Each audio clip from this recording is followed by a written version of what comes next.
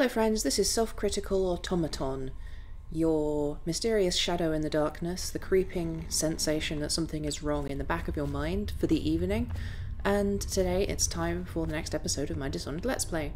So, before we zoom into the kennels and see one of the final two remaining zones for this chapter of the game, I just want to mention that if you have been commenting on my videos, I respond to every comment, either to give it a like just to show I've seen it, or to actually give a verbal response. If I haven't done that, it means your comment is invisible to me. YouTube's algorithms are incredibly aggressive when it comes to deleting whatever it thinks is a bot comment. This means that there is a huge false positive rate and it just hides comments automatically. There's nothing I can do to recover those comments. Sometimes I can see them via email notifications, sometimes I cannot, but there's definitely a big discrepancy between the number of comments listed and the on the app and the number of comments it will actually show me. So if I don't respond to you, that's blame YouTube, blame Google for being evil. That's not me. I really appreciate all the comments anyway, regardless. Just want to say that before we go. But anyway, let's go. So amongst their many and various crimes, the overseers are very fond of training dogs to attack witches, which is a weirdly specific thing to do. They believe that their carefully trained dogs can smell magic. No one's going to see him up there, tucked in the luggage rack. It'll be fine. So yeah, they believe that their dogs can literally smell magic and that they've trained them to smell magic. Whether this is true or not is somewhat up to interpretation. There you are, my son. I'll fetch you a treat later tonight. Oh, you know that word, do you? Nice to see that people who like their pets are the same no matter what. So yeah, there are particular overseers who train the dogs. Just gonna dart one. Oh, okay, let's... Buddy, you are incredibly lucky today. Another 2 inches to your left and you would be... let's just say it would not be my hands that would be in your neck, but in fact, a sharp piece of metal. My incredibly cool folding sword. So that dog, which he says is sick, is in fact rabid, I think. Voracious is ill and temperamental. He might attack anyone patrolling. It's not just that he might attack anyone patrolling, he will attack anyone patrolling, and if you feel like being high chaos, you absolutely can open up the doors and let him out. Which is fun for you and no one else. As you can tell, the dramatic music does not know that I already knocked him out. Now there's another patroller around somewhere. So let's try and avoid doing too many murders today. It's... I gotta say, the smugness with which these people declare themselves to be larger than rats is peculiar to me. It's strange that they feel it's necessary to be like, ha, rat is smaller than me. I shit bigger than rat. I can kill rat easy. It bespeaks an unsound mind, in my opinion. Now where the hell is he? There's definitely one more patroller around here. There's 3 human NPCs in this area. 2 patrol individually, and they've already taken them out. A third one patrols with a dog, or a wolfhound as they're called. But where the hell is he? So yeah, they train them as part of their witch hunting efforts. Whether or not you can smell magic is perhaps... Can I get on those pipes? No. A matter of... Yeah, these dogs are going to start barking at me if they see me. A matter of... I mean, I guess it's technically true if you think about it. Can I knock a dog out? That's the real question, isn't it? I can definitely dart them, and I'm not short on darts. This is unnecessary. Oh, beans, I wasted one. That sucks. Okay. Still, there's a few... Uh-oh. So, he has definitely seen a knocked out dog, and he is upset that the dog is sleeping on duty, as is understandable, really. I should still be able to knock him out if I can get behind him. But, to grab that other dog, I would need to... When I find you, it's going to be bad. You know what, I'm just going to take him out. So, dogs can smell you, which is good for them, I guess. This might involve me murdering a man, depending on how this goes. Yes, fantastic. No need for murder. A completely bloodless takedown. Ah, yeah. So the reason why I wanted to knock all these guys out is that there's a little bit of treasure hidden around down here, and it's a pain to get if you don't knock these guys out beforehand. Yeah. What does this say? That says pretty much the same thing. Don't trust this dog. This dog is a betrayer. This dog is a bastard. This dog will willingly hurt you. So, there's a few items scattered around in some of these cells, but there's actually a little mini hidden quest to get a, what do you call it? A safe. Oh, beans. Okay. I mean, it's only a dog. People are more upset about people killing dogs than they are about people killing people, as far as I can tell. But anyway, so around here somewhere. Can I get in? How do I get in there? It's way up through here. Or not. I thought there was. There's definitely a way into that room. There's a broken lever somewhere, which I thought was in there, actually. Oh, there it is. Yeah, so one of the other things about these dogs is that they can smell you. If you are, you know, hiding, they will spot you in a way that humans won't. They're much more observant if you're on the same plane as them. However, if you get above them, it turns out dogs, they smell up about as often as people look up. So if you want to sneak past a dog, do it by being up above them, much like, well, much like anyone does. So, let's see. Combination lock. Well, what do we know is a universal law about this world. If there is a locked door, there's something good behind it. I don't think there's any locked doors in the game that aren't worth getting behind. And this is no exception.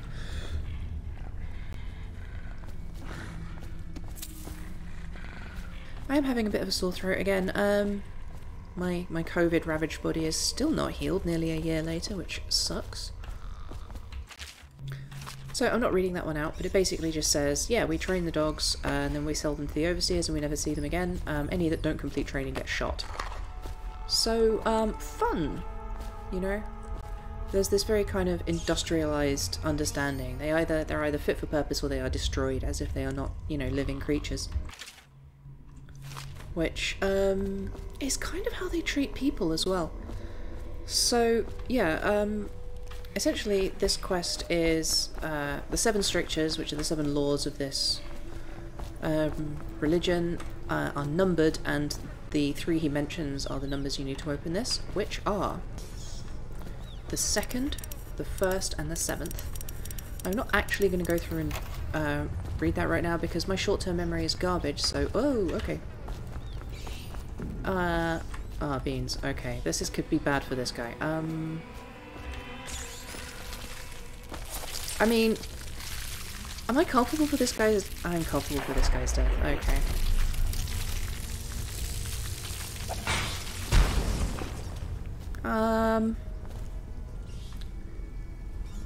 You know what? I'm going to call this yet another tragic workplace accident. They shouldn't have been keeping a rat swarm in the incinerator if they didn't want to get eaten by rats.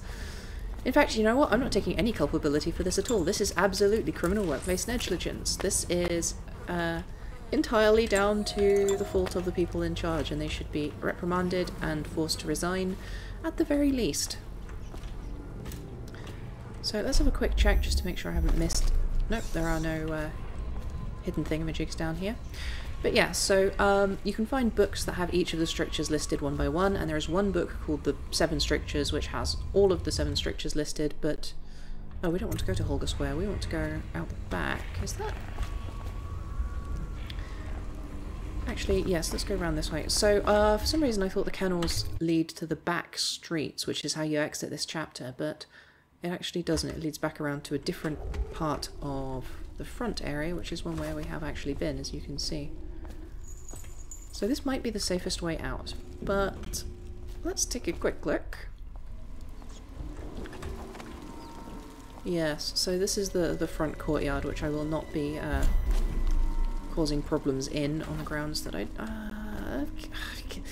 mean, I really didn't mean to kill that guy, you know? Let's try and avoid any further deaths today. Which we probably won't, but let's go anyway. So, yep, this tragedy aside, there's not much more to say about this zone. There's vague ramblings that I have in my brain about the overseers themselves, but pretty much, yeah, they're extremely fascist religious zealots who nevertheless somehow do serve a vaguely important societal function, i.e. that of protecting people from witchcraft, except that they go about it in the worst possible way imaginable. Which kind of brings me back to something I was talking about last time. Now, if I'm very, very fast and sneaky, I can avoid killing any of these people, or I can just go out the back way. So if I go this way, then I can get back up high, which gets me through this area without risking killing any more people. I might be missing 1 or 2 items, but they're not very valuable ones, so it's not the end of the world. And here we are. So once you're up on this plinth, you can basically... Oh, it's not a plinth, is it? What are these called? External windowsill thingamajigs. That's definitely the technical term, the external window thingamajigs. Can I reach... If I jump forwards, do you think I can reach... No, I don't think I can.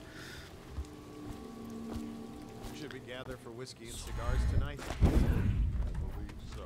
One of the various guard behaviours is that they repeat various voice lines, which just kind of shows you that they're not alerted. It's a way of telling that the guards you can hear or see are not actively searching for you. There's a way that stealth games do this, which is really amusing.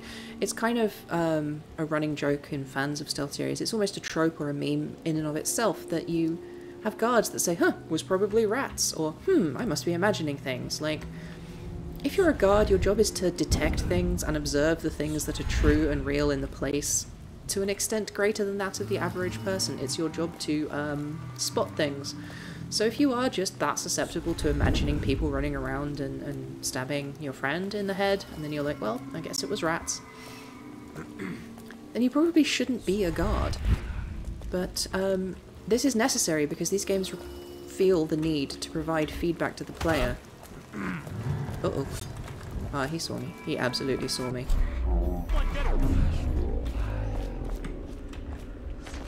Now, his buddy probably heard that, but I don't think he saw me, so if I jump up here...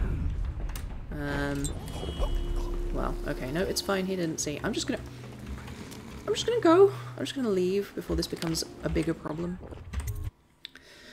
Anyway, stealth games are generally considered to require the need to give a lot of feedback to the player. You want to do this... interruptions. Out of the way. You expect preferential treatment just because you are her... She will burn. All witches must burn. Bertold, don't let them take me! I swear I've done nothing wrong! Silence your lying tongue, foul witch.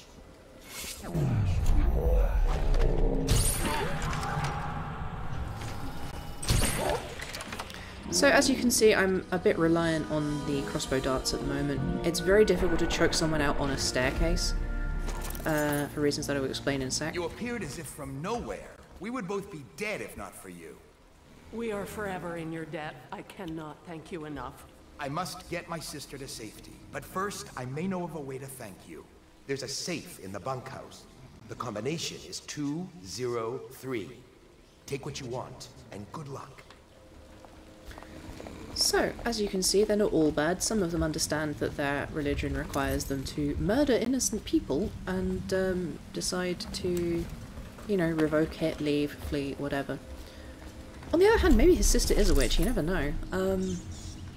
Maybe she's a good witch who doesn't do terrible things to people. Anyway, what the fuck was I talking about before I was interrupted? I did mention that you can't choke people out on stairs. That's not entirely true. If you get the angle right, you can. But if you're sneaking and you bump into someone, they become immediately alerted to you. They turn around and startle and then attack you. This is kind of understandable. If there is an assassin creeping up behind you and they bump into your legs, you turn around and would try and either kill them or run away. I know that that's what I do every time I'm at the shops and I get startled by an assassin creeping up behind me, which is Mostly just a problem here in Aberdeen. I don't know if it's a more widespread problem here in Scotland. Real endemic assassination problems. So, I'm not reading that, but that is essentially just a list of the children that they have abducted recently, because they have the legal right to steal children and raise them as part of their church, which is highly questionable to say the least. Anyway, so yeah, if you are standing on a staircase, you are slightly misaligned from the very narrow window that you have to stand in behind someone if you want to knock them out. It's really finicky. If you're a little bit too far left or right, or you're at the wrong angle, it just does not work, and you basically cannot choke them out. Similarly, if you're slightly too high or slightly too low behind them, you can't. It's really tempting to drop on that guy from here.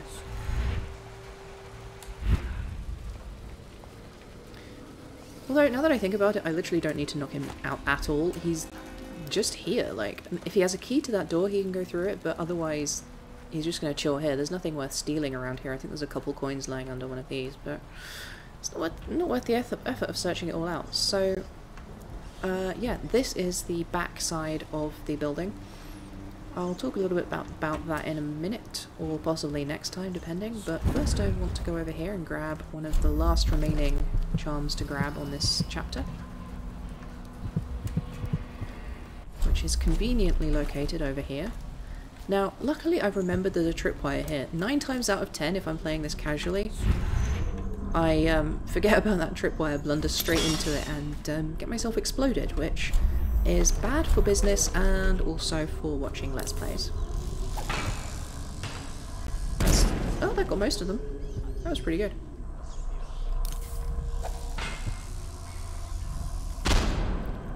Physics objects bumping into rats will immediately splat them, which means that if you roll a grenade right, you can actually kill most of a swarm with the grenade before it even explodes. Trevor, we need another shipment of tools to destroy these bone charms. Though we managed to break down over a dozen last month, there are more coming in from all over Bristol, and the things are resilient. So, they've been destroying occult artifacts, including bone charms. I was asked, should we not tolerate the possession of simple bone charms amongst the populace? Surely this is a trivial matter, merely a cultural practice seen across the Isles, not as terrible as the creation and coveting of more complex occult runes. Such an insidious question. This foolish distinction weakens our mission while the stench of the outsider grows thick around us. Perhaps, as some claim, our ancestors tolerated these cursed practices during the times before our modern empire arose to ease the lives of the lowliest serfs as they paved the roads to civilization. But there is no excuse for witchery in this brighter, industrial age. Having adjudicated the trials of many heretics myself, I swear that their eyes, as the clarity of pain took their lives, were grateful to be liberated. So there's clearly a very strong propagandist arm that allows these people to continue doing these terrible things. Which, I mean, not to bang on this same drum over and over, but these guys are pretty explicitly intended to be and appear, you know, fascisty. From the point, like, their building from the front looks kinda Reichstaggy. They, you know, they all wear uniforms and are disciplined and talk about degeneracy and things like that, and big red banners with a prominent emblem. It's all borrowing iconography from historical fascist movements, which is a generally understood shorthand, which, you know, is used by media of all sorts. So I need to avoid the streets back here because there are more patrollers, but yes.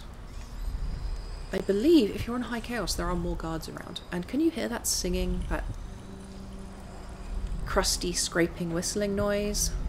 That noise is the noise that tells you when there is. It is the singing of a rune or bone charm or some kind of occult artifact, and that's how we know it's nearby.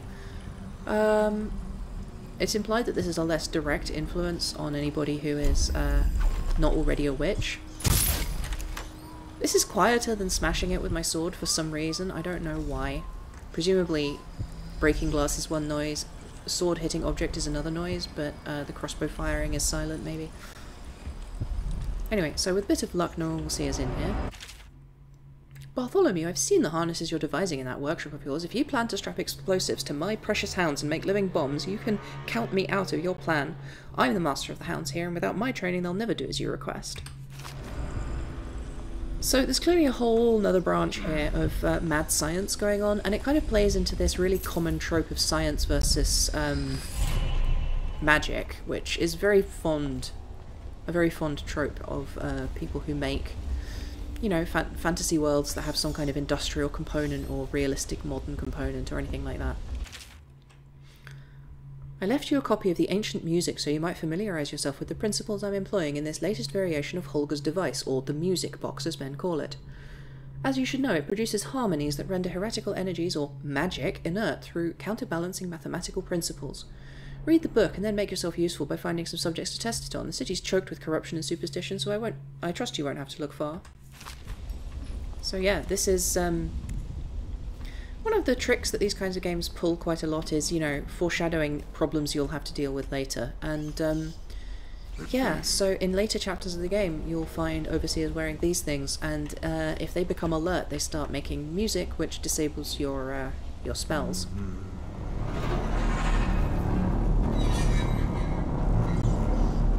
It also damages you if you hear it for too long. Let's listen to this. We cannot doubt the effectiveness of Holger's device, or the mathematical beauty of the music itself. We've seen it in action against the forbidden practices too many times to deny it. But the question no one wishes to ask is the incantation itself black magic? The boxes are priceless, but what's inside? And yeah, I'm glad that someone at least is thinking about that. But yeah, so we know that all magic comes from the void. A lot of people... oh, this is just a note basically saying that they haven't figured out how to make crossbows as good as the Whaler gang are using, therefore they should just continue using their handguns instead. But yeah, so incidentally this safe is a fun little puzzle. It's basically just a test of your own perception as a human person, because oh, did I fuck up? I think I fucked up. Oh no, here we go. The mysterious levitating key, an arcane artifact created by witches. Nah, it's not. So it's just that the key is inside a bottle, and you need to smash it to get it out, which is nice. It's a you know, a puzzle that tests your actual human perception. It's not one of those sort of game abstraction things. It's, can you notice that there is a bottle with a key in it? And if so, congratulations, you get some treasure. So, speaking of treasure, there's a safe up in that room that we're going to go grab now.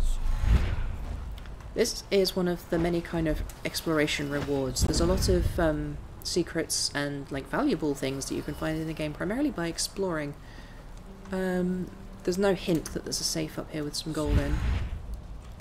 It's just on you to explore and find it for yourself. So... there were a few things I wanted to mention that I haven't gotten around to, but fortunately we probably are going to have one more episode in this section of the game. Possibly including the start of the next chapter, who knows? You'd think I would have planned this better by this point, but no. I like that someone really cares about their bride hagfish, huh? Like, it's not that great. I don't think it deserves to be in the safe. Maybe that's the one really fancy brand and the rest of it's the garbage that's on the outside. I do love these industrial designs, these really well observed and yet somehow clearly different from those of actual history industrial outposts. Anyway, yes, I'm going to call it here for today, and come join me next time for a little bit of the history of this genre, specifically the DNA through line from Thief to Dishonored itself, and how it influences the existence of the Overseer Church, the Abbey of the Everyman, in this game. Anyway, that's all from me. Thank you so much for watching. Goodbye. If you like this, you can also follow me on Twitter for updates, stream announcements, and one-tweet micro-reviews, or why not donate to me via Patreon or Ko-fi, or just share my work. Thank you so much for watching.